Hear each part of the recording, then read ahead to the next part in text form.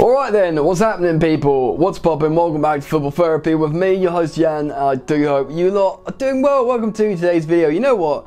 I want to do something different now, right? So Football Therapy is going pretty well. I'm really enjoying making content, Chelsea content, and I will continue to do that, and I will eventually branch out with a different kind of football content. But at the moment I'm keeping it Chelsea. I like doing the Chelsea news series where I sort of consolidate research and Chelsea news, present it to you guys and give you my opinion on the matter. Of course I do the odd match preview, most notably though I do match reviews as well, talk about players and a couple of other video styles as well. But I want to start doing like a recurring series, right? Something where I can just talk more about football, about Chelsea in my opinion, what's going on. Something that you guys know that you'll be returning back to, something where I'm expressing my thoughts on a topic. Do you know what I mean? So I'm going to name it, and wait for this, Football Therapy. Yes, the series name is going to match the channel name, but whenever you see the hashtag Football Therapy in the title, know that it's me talking about a theme rather than a particular type of video, whether that be a player statistical video or Chelsea news. Something that you know you'll come back and you're going to get my opinion on Chelsea on a topic. So this is the first episode of Football Therapy then, I guess. And if you're new to the channel, Football Therapy, man, this is going to get confusing. Please make sure you do subscribe, hit the bell notifications icon, and why not follow me on Instagram as well for Instagram lives in the evenings. Alright, let's get into it. So today I want to talk about the big burning question. Can Chelsea secure top 4 Champions League football without any signings? I've kind of touched on this a little bit. People's perceptions have changed. Obviously there's a lot of perhaps negative feeling around the club, certainly around the Chelsea fan base, uncertainty. A lot of people are backing the manager now, which is nice, while I just wait for this motorbike to go past. Come on man, sweet. A lot of people are backing Frank Lampard at the moment, which is good. Him not getting backed by the board or not getting any signings is oddly kind of unified a lot of the Chelsea fan base, which I guess every cloud, right? Obviously Frank Lampard came out a bunch of times and said yes, we need reinforcements, yes, we need to strengthen. He was talking over and over about the loss of Eden Hazard. He spoke about that all throughout the season, pre-season, and indeed after not receiving any transfers in the winter transfer window. So he's unhappy, we know that. Lampard also came out with some quotes relatively recently saying, we're underdogs now, man, that's it. You know, we're just in top 4 at the moment. We had that small cushion, but the fact of the matter is all these teams around us that were going to put pressure on us anyway, they have all strengthened, right? Think about it, Manchester United have signed Bruno Fernandes, which is a huge signing, plus they've got the loan of an additional striker in the shape of Odoi and Agalu. You know, they're making moves, man. Spurs have obviously signed a forward as well. I'm not going to try and pronounce his name because you know who he is. And Arsenal getting a centre back. All the teams around us, or certainly near, I know Arsenal aren't near Chelsea, but you know, there'll be a few Arsenal fans that still think maybe, just maybe, top 4, right? Obviously Wolves are a serious competitor, and incidentally Sheffield United are the closest of the lot, but I'm still not convinced on them.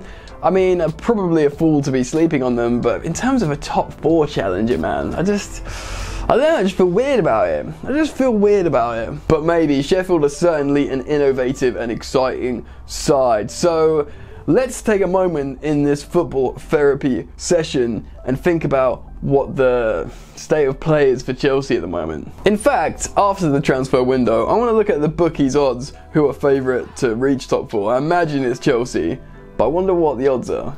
Hold on. Alright, so the outright winner, you'll be interested to know, Chelsea are 1,000 to 1 to win the Premier League, with Liverpool being 1 to 500. Even City is 66 to 1, but we all already knew that. Chelsea are 1,500 to 1 to get relegated. I'm not sure that could ever happen. Here we go. Okay, so yeah, Chelsea are still heavy favourites to finish in the top 4 on one of these odds checker websites. Chelsea are 2 to 5. So obviously Liverpool, you don't even get odds on it because they're in the top 4. Man City are 1 over 250. Leicester is odds on 1 to 16. Chelsea are 2 to 5. Now the next one down is Tottenham at 4 to 1 and Man United at 5 to 1. So both of them are genuinely contenders, especially they've made those signings. So sure, Frank Lampard said Chelsea are underdogs, but the bookies still make Chelsea favourites to finish top 4. Now that would probably be due to their actual points cushion at the moment, and Chelsea are generally a good team, but I wonder if they're taking into account some nuances of what's going on and, you know, how Chelsea have dealt with problems recently. Obviously, they want to finish off chances, and Frank Lampard wanted the signings. But I have said it in previous videos, and I will say it again. Chelsea have crucial players returning from injury. Of course, Christian Pulisic will be back after the break. He'll be huge. Obviously, he went for a superb run of form where he scored that hat-trick, a couple of other goals on top, had some superb moments of play when he, you know, demonstrated his ability, like in the Super Cup, and just throughout the season he was a bit of a shining light. So him coming back will be huge for Chelsea Football Club. He looks very close indeed.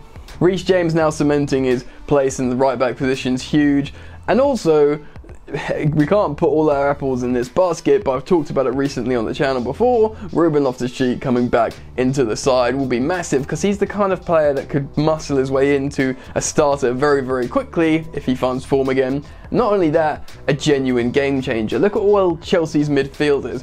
Top quality, talented midfielders in the shape of N'Golo Kante, Jorginho, Kovacic, and, you know, still developing Mason Mount has often been leaving Chelsea fans frustrated. Still very young though. He can become top tier, but I'm not saying he's anywhere near it at the moment. Point being, there's options in the midfield, but none of them are really game changers. Sure, N'Golo Kante can link up play well, and he's really good into an interceptive midfielder. Jorginho, we know his qualities, as we know of Kovacic.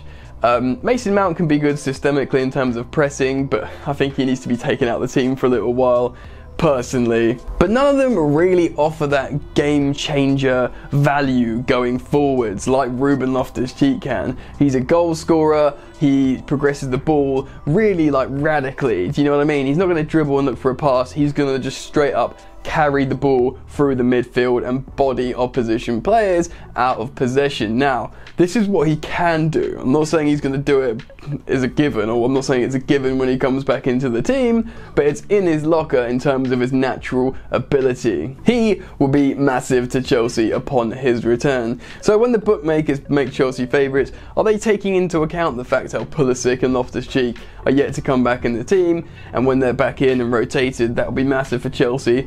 I'm not so sure, but the truth is both of them are... Dude, these motorbikes, man. Are we done?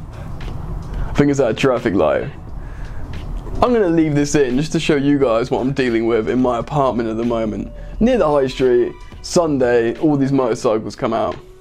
Anyway. Oh yeah, Ruben Loftus-Cheek and Pulisic coming back into the side. So both of them should be back in after this break in February. And that will be huge for Chelsea. That will give I don't want to say it will be like new signings, because it's not new signings, it's players that have trained with the first team, but it will be a massive boost for Frank Lampard's Blues, and hopefully they can do the business when they're back in the side, because we all know, again in that Leicester game, the first half, so many chances carved out and created, as often the way of Chelsea in first halves. If you've got another two players that can convert chances in the shape of Christian Pulisic and Ruben Loftus-Cheek, that can only be a positive thing. So do I think Chelsea can reach top 4? What do I think? I'm going to give you my opinion.